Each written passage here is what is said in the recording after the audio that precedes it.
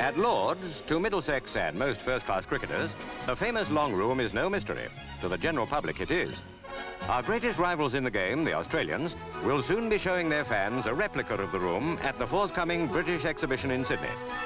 It was a rather empty Lord's watching Middlesex and Derby in an end-of-season game, but our interest now is not on the field, but back in the pavilion, home of the MCC, cricket's headquarters.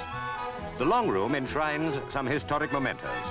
On a silk square, the English team of 100 years ago. John Wisden, the reference book is named after him. He captained England in America on our first tour abroad. The Australian team to England 86 years ago. The cricketer boy was originally thought to be a Gainsborough. Unfortunately, it's not. Bats and balls with famous histories include a ball used in the Melbourne Test, 1921. The ashes are those of a bale used in England's disastrous season of 1882. But a year later, they were returned by Australia. W.G. Grace. Aussies love that beard. One of their fast bowlers once bowled a ball through it. Good luck to the long room replica in Sydney.